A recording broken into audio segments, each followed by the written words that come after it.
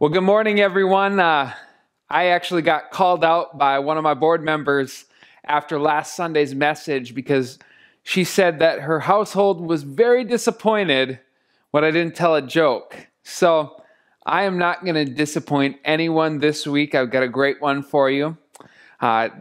Church one Sunday, after a very long and boring sermon, the parishioners filed out of the church, saying nothing to the preacher. Now, towards the end of the line, there was a really thoughtful person who always commented on the sermons.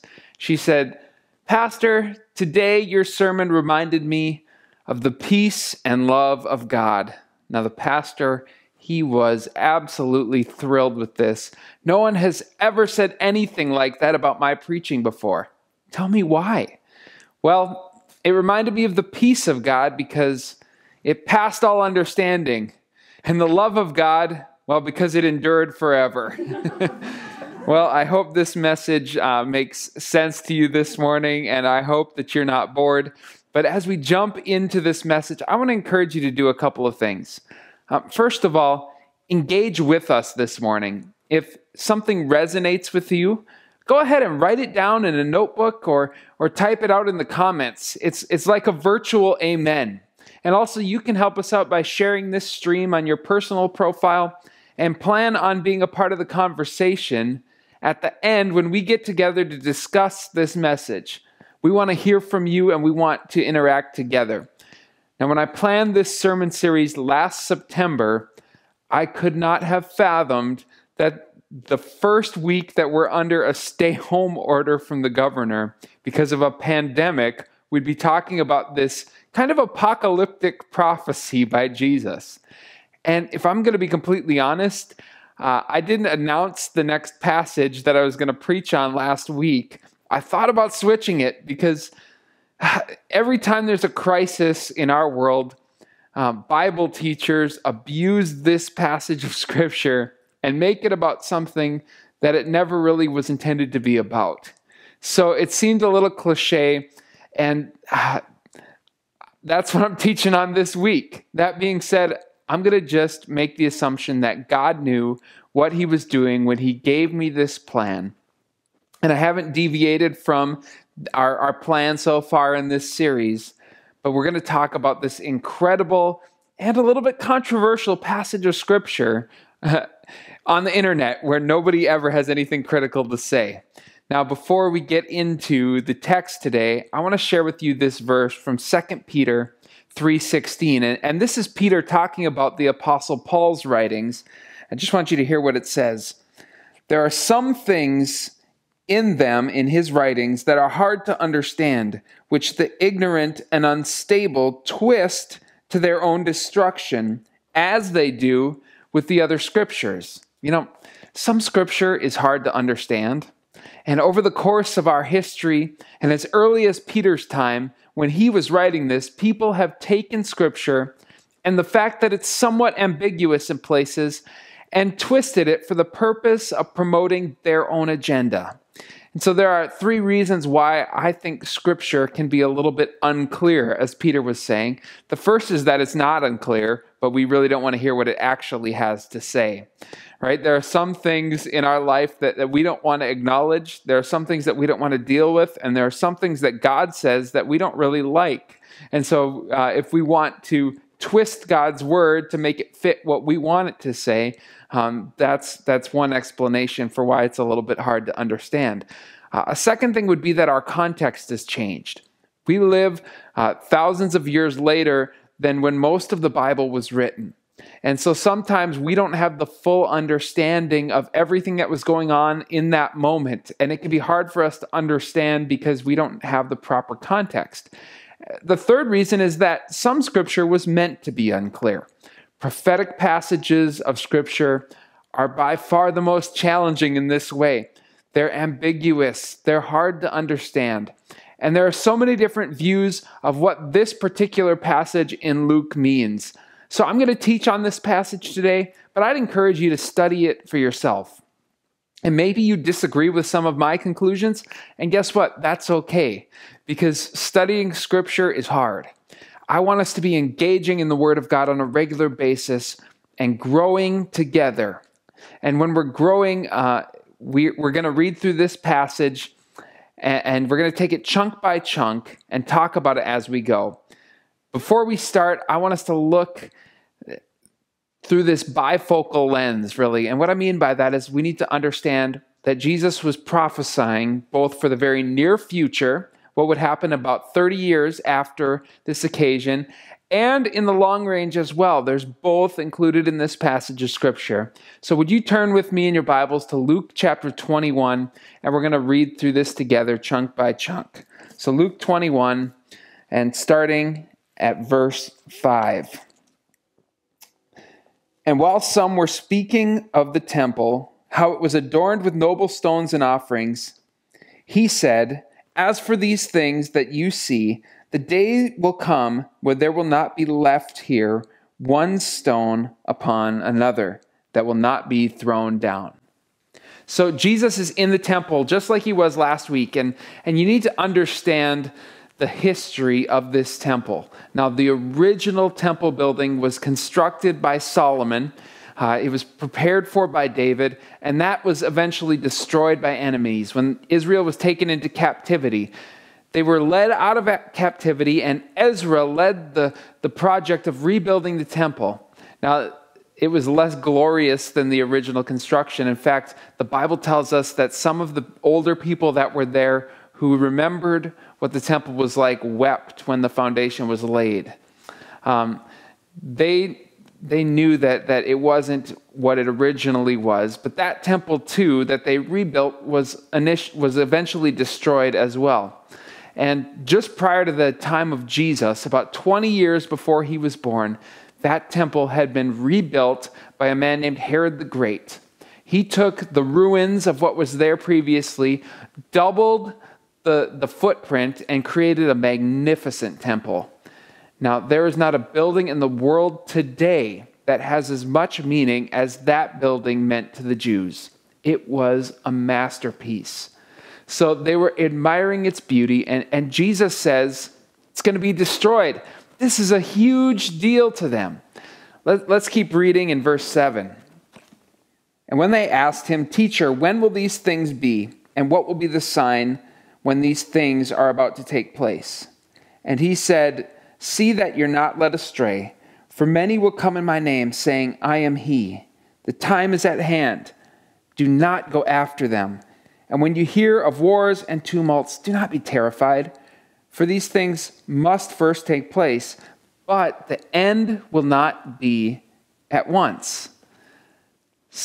Then he said to them, "Nation will rise against nation, and kingdom against kingdom, and there will be great earthquakes, and in various places famines and pestilences, and there will be terrors and great signs from heaven." So Jesus is telling us not to be led astray. Don't be led astray. Now, notice that they don't doubt or question what Jesus says, right? He has credibility with these people, and they accept as fact his prophecy here. But they don't ask if, they ask when. And Jesus is basically saying, you're asking the wrong question. Jesus is saying this temple, this thing right here is just one event. The destruction of this temple is just one event in a bigger story. And for years, people have been trying to predict the second coming ever since then, or the end of civilization. And here's the crazy thing. When they're wrong, they just do it again. And people still listen to them, right? I mean, there's about 45 different past predictions of Christ's second coming listed on Wikipedia, and about another 6 that are future dates. And there are many more predictions of the end of the world.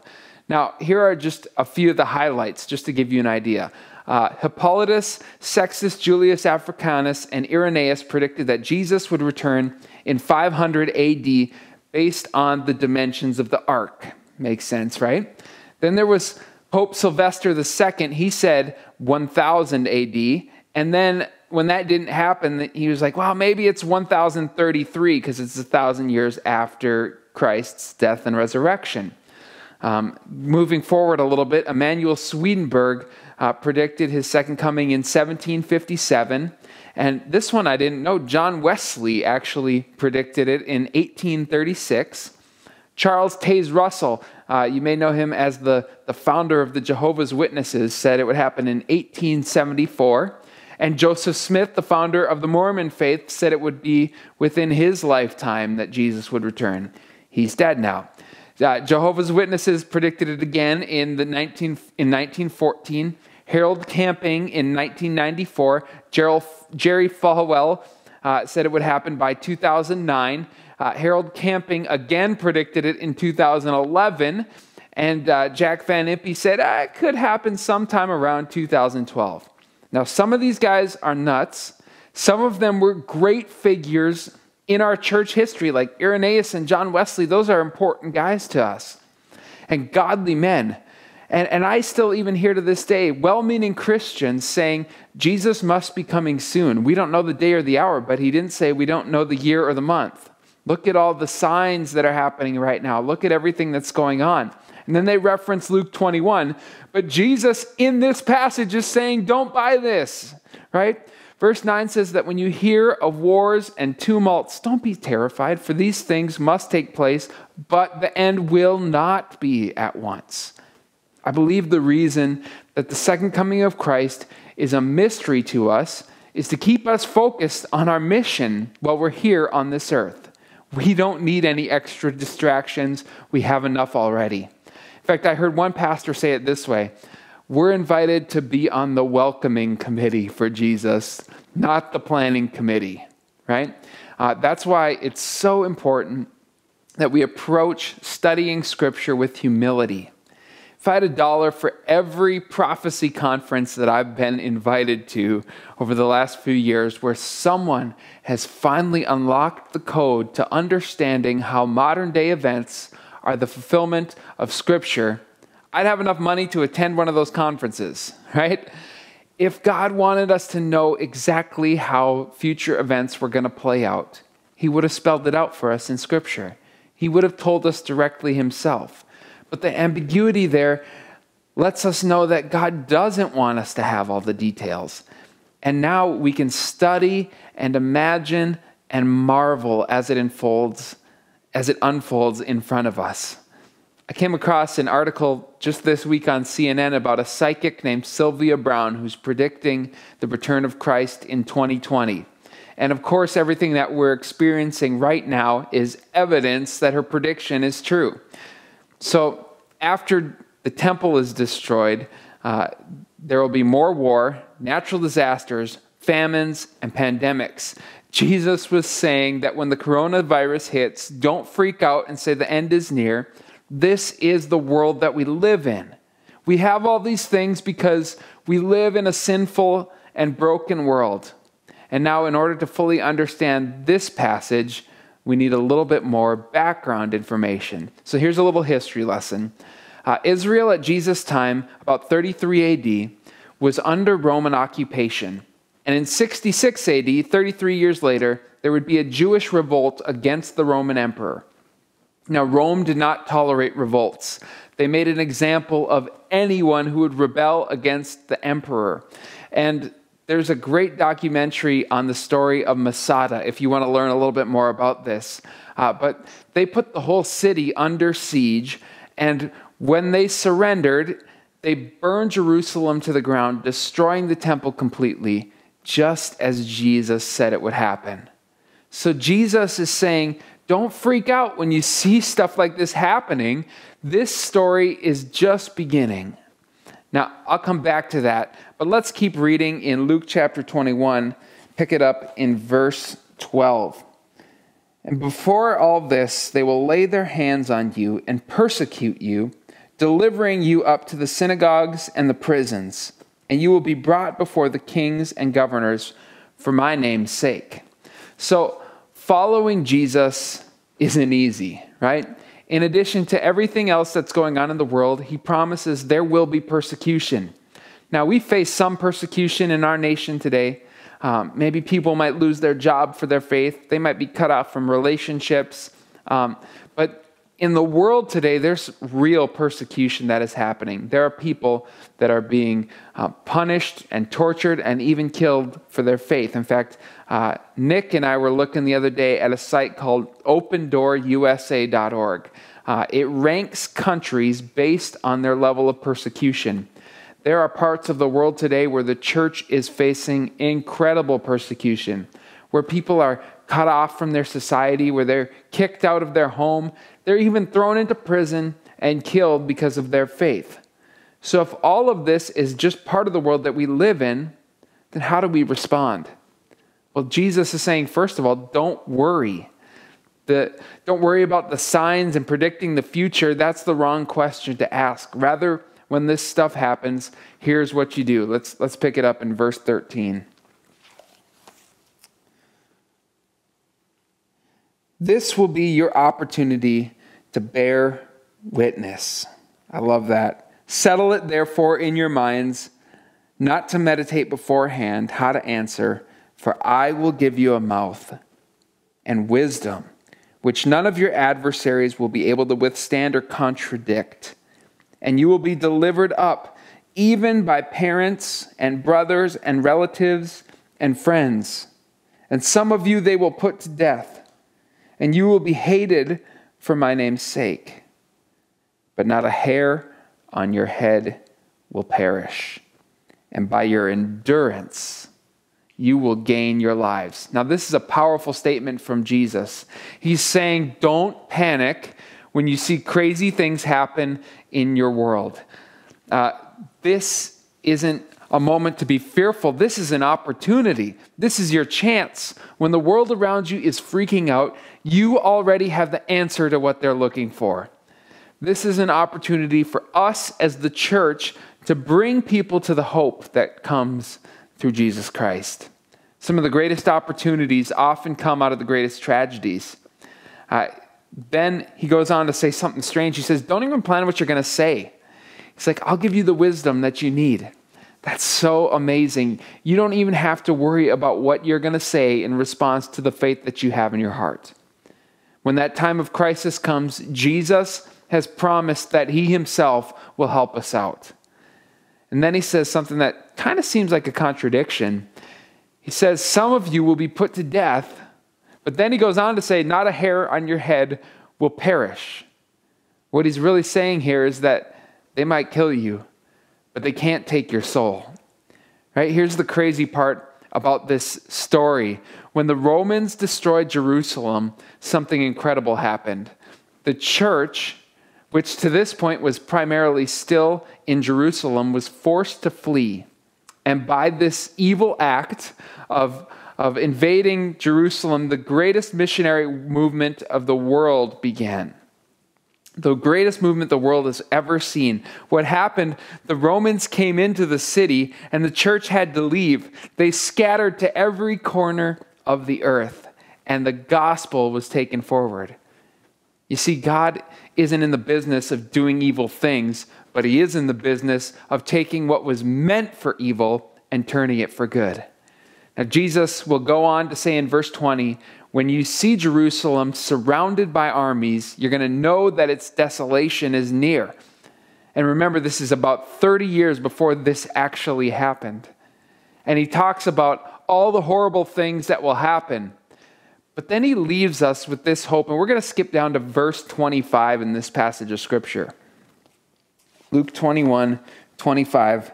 And this is so amazing. It says, and there will be signs in the sun and moon and stars, and on the earth distress of nations and perplexity, because of the roaring of the seas and waves. People fainting with fear, with foreboding of what is coming on the world. For the powers of the heavens will be shaken, and then they will see the Son of Man coming in a cloud with power and great glory. And now when these things begin to take place, straighten up, raise your head, because your redemption is drawing near. Isn't that an incredible truth? Isn't that incredible hope from Jesus? Like, we can focus on all the different things that are going on in our world around us. We can focus on all the struggles that we have. or we can set our focus on Jesus, because when he comes again, it's going to be incredible, it's going to be glorious, and we're going to have all eternity to spend with him. There's hope in that.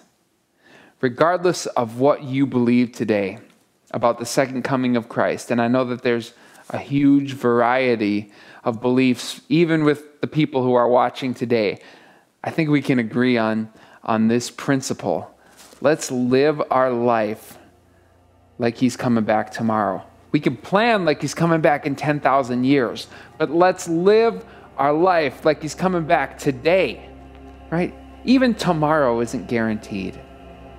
But with Christ, we have hope. If you're a Christian today, there's urgency to share your faith with the people that God has placed in your life. We don't know how long that we have. Now, if you're listening to this today and you haven't placed your faith in Jesus Christ, the Bible tells us that if you confess with your mouth that Jesus Christ is Lord, believe that God has raised him from the dead, you will be saved. Now, in just a second, I want to give you an opportunity to do that in the form of a prayer. I'm going to lead that prayer, and I'd encourage you to pray that with me and invite Jesus into your life.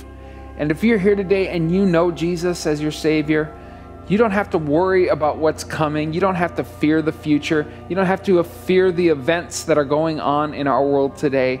We have hope because of what he's done for us. Would you join me in praying this prayer together? And maybe you're praying it for the first time today. This could be the greatest decision of your life. Heavenly Father, thank you for sending your Son to die for us. Thank you for the hope that comes through Jesus Christ. Today, we come before you and acknowledge that we need you, that we need your grace, that we need your love. So Lord, we admit that we are sinful and that we can't do it on our own, that our hope isn't in ourselves because we know that we're broken. But in our sin and in our failure, Lord, we come to you right now, a broken people saying we need your hope. So Lord, we admit that we need you right now. Come in to my life today. Make me a new creation like your word says. I repent of my sin. I'm turning from my old life and placing my life in your hands today. In Jesus' name, amen. Now, if you prayed that prayer for the very first time this morning, tell somebody about it. We want to know. You can either comment below on this thread. You can email me at paul@westpoint, or we have a link in our comment section. It's westpoint.org/yes. And if you just click on that, you can let us know that you made that decision. And we have some great resources that'll help you in this journey in your new life with Christ. Now, we're going to move on to some group discussion here in just a minute. But I'm going to put a couple of discussion questions up on the screen. And you can answer those questions with your family at home. And then what we'd like you to do is take your answers and just post them right in the comment section. And we're going to come back in about 5 minutes and talk about some of those answers together and share some of those things. Number your answers 1, 2, or 3 so we know which question you're answering. That'll be easier for us. And we'll give you about 5 minutes to do this before we start a discussion time.